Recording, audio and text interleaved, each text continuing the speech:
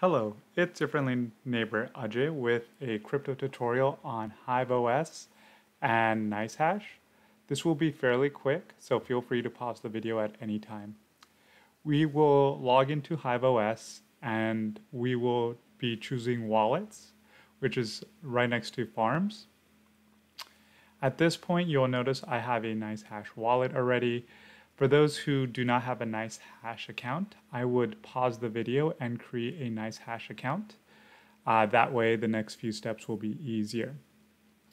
Now, on the right-hand side, you will see wallets. We will be adding a wallet and then selecting the coin.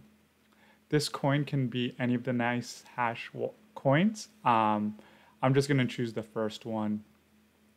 From here, we will be navigating to NiceHash. So let's quickly go there. And as you can see, I already have an active rig. On the top right, you will notice there is wallets.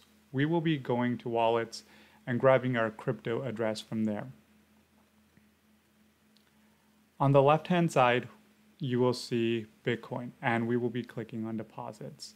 Now, click on Show BTC Address and copy that address and paste it into HiveOS. Name it NiceHash or NiceHash BTC. It's all up to you. You can change this later.